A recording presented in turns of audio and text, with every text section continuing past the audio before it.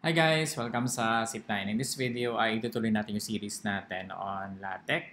Sa previous video, sabi ko sa inyo, gagawa tayo ng exam gamit ang Latex and ito yung magiging output natin. So pag natapos natin yung tutorial series na ito yung pinaka final output natin. Sa video na to, gagawin muna natin yung part 1 saka part 3.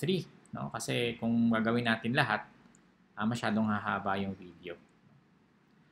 And para mapaiksi lalo yung video natin, tinype ko muna yung part 1 saka part 3 sa MS Word.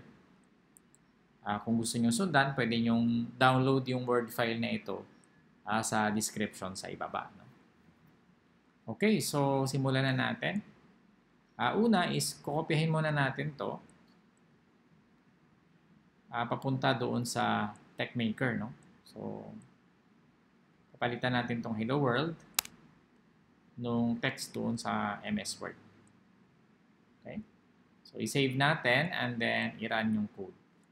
Tingnan natin yung maging itsura. Okay, so ito na siya, no? Siyempre, hindi siya formatted, no? And ang trabaho natin ay i-format siya such that ma-achieve natin itong final look na ito.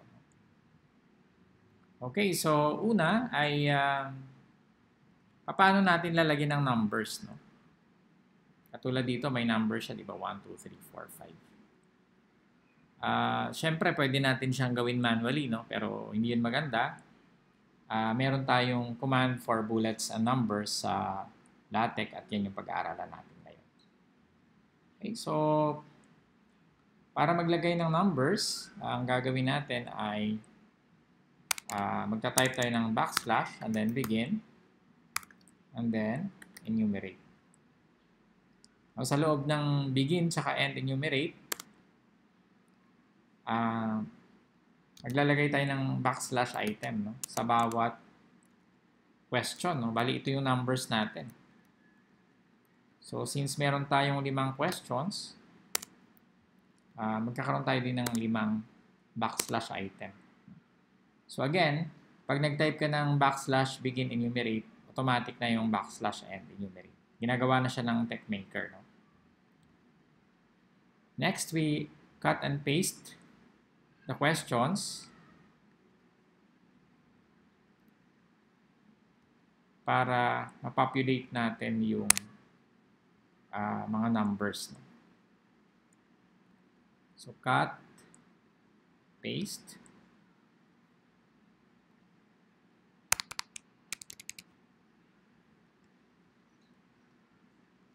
cut and paste, then cut and paste. Okay, so tignan natin, save ulit natin, and i-run yung code. Okay, so nakita nyo, may number na siya, di ba? Ito na siya, naka-number na siya. Pwede rin natin gawin ito dun sa part 3, no? So, meron tayong 3 questions, kaya 3 items lang din. So, we have 3 items.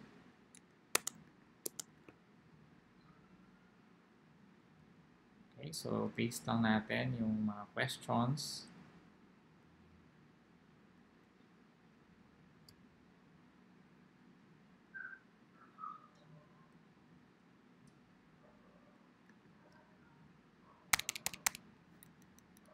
Okay, check natin kung ano maging itsura.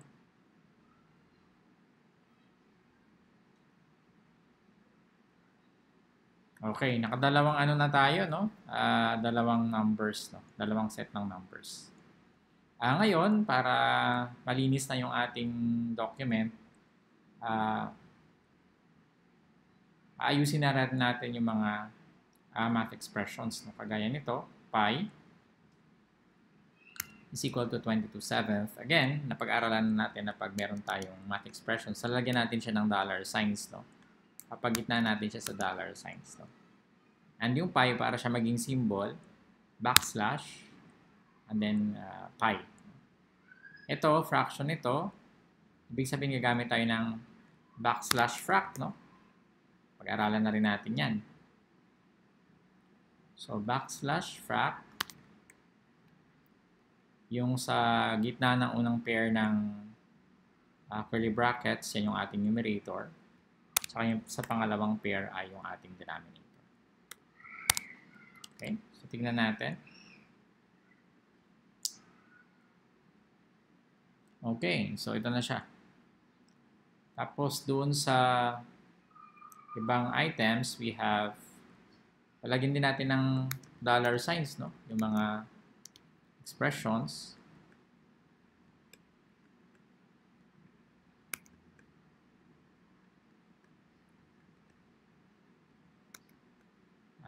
Lagyan muna natin lahat bago natin ayusin.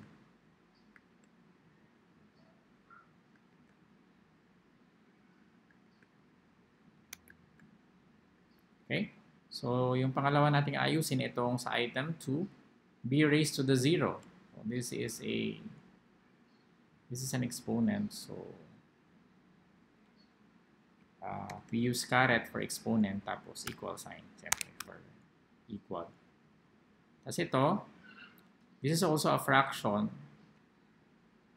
Ibig sabihin,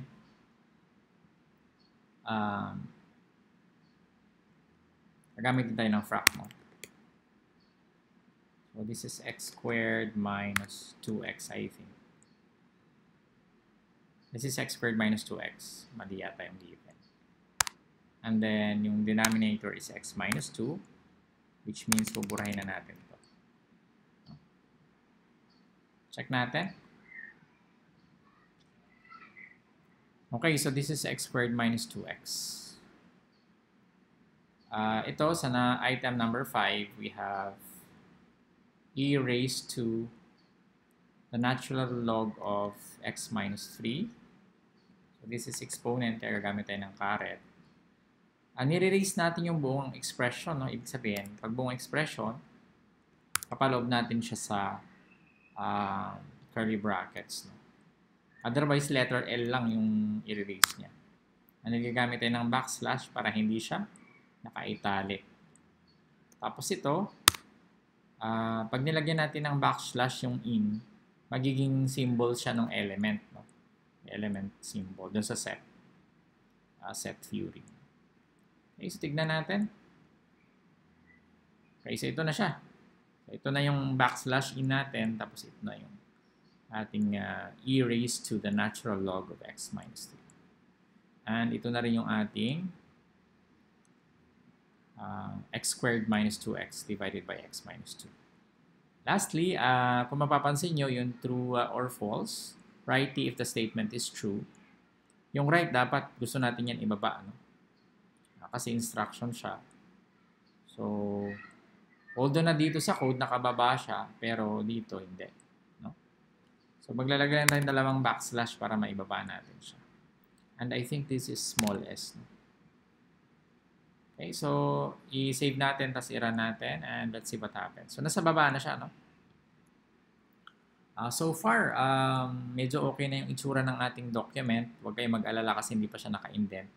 Gagawin natin yan siya sa mga susunod na videos. Yung paano siya indent, paano siya gawing bold, no? Kasi kung mapapansin nyo, naka-indent siya dito.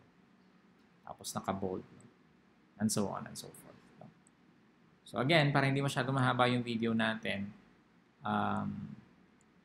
we'll end here.